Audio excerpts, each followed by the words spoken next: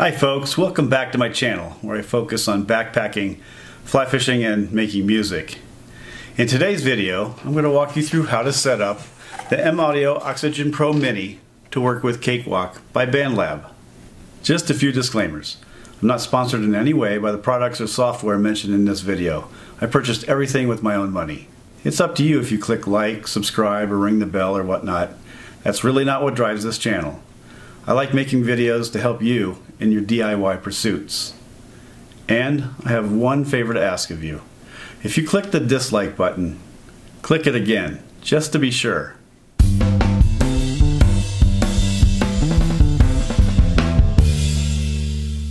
The first thing we have to do is ensure your computer is on and Cakewalk is not running.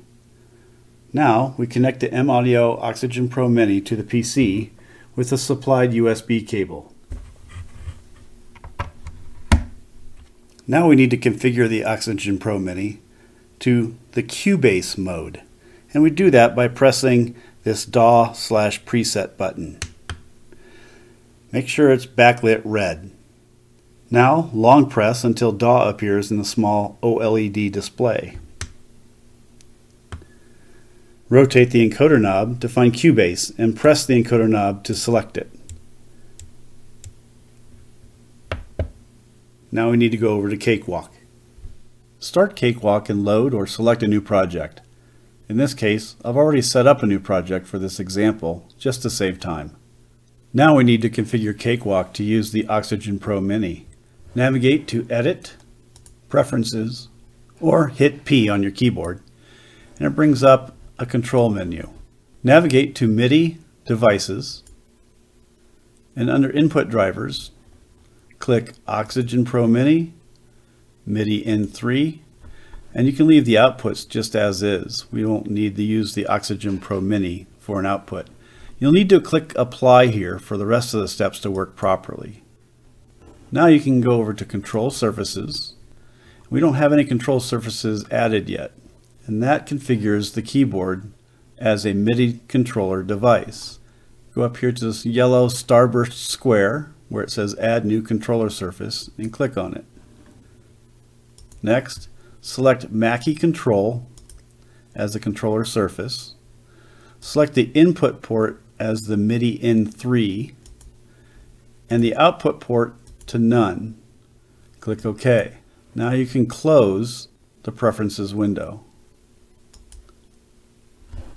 Now we need to set the control surface to use the Mackie Control Universal protocol. Here's how we do that. We go up to Utilities, click on Mackie Control, which is what we just set up. Takes a few seconds and the screen will pop up. And only one thing we have to do here, we have to click Mackie Control Universal Cubase Mode. And that's it. You can close this window.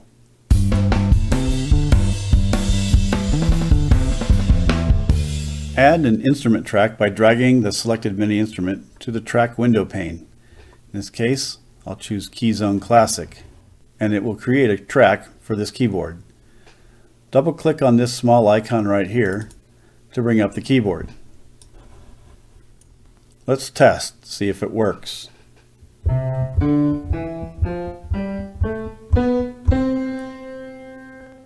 Seems to work. Let's check some general controls just to see if our setup works. Let's start with this leftmost fader right here. It should control, yep, and it does. Controls the fader for the volume setting on the track. This rotator knob right here should control panning. Sure does.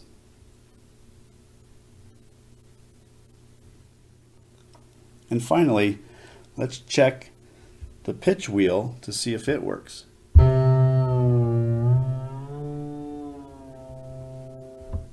Great. Now let's check the transport controls.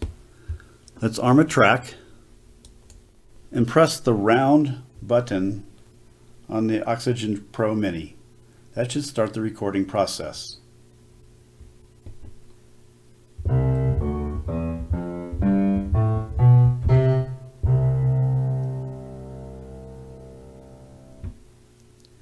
Hit stop to stop the recording. Let's move that back to the beginning. And let's hit the transport button play on the keyboard to see if it plays it. And I'll hit stop, and it takes us back to the beginning. If you hit play and hit play again, it stops right where the cursor is without going back to the beginning. These two keys here, double arrow left and double arrow right, take me back a measure at a time. Going back, go forward, and back again. If I press this loop button, I get the loop identifier within Cakewalk, and I can change that to whatever I want. Let's say that I want to loop measure 3 only, so I'll just select this just like that, put my cursor just before it, hit play, and it should loop.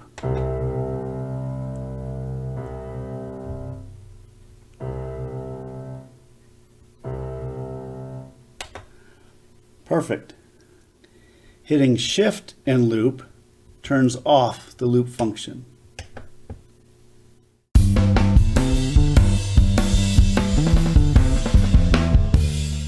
Here's just a couple troubleshooting tips. I've had the best luck in using the ACO driver, and you'll set that by going up into here under audio, playback recording, and make sure the driver mode is ACO. It doesn't work too well with Wasapi Shared, Wasapi Exclusive, or any of the others that you see here. If you lose MIDI connection to a controller, you may not be in DAW mode on the keyboard. For example, I'm not controlling the volume of the track with this slider. All you have to do is simply press this button DAW, so it's backlit red, and now I'm back to sliding the master volume with the slider on the keyboard. The methods shown in this video worked for me, but you may run into unique issues specific to your keyboard, your computer, software, and maybe some plugins. If you have technical issues, it's best to search the web for solutions, as it's too difficult for me to remotely debug your issues. So, I regret to say, I won't answer technical support questions in the comments below. Aside from that, I hope this video has helped you out. Thanks for watching.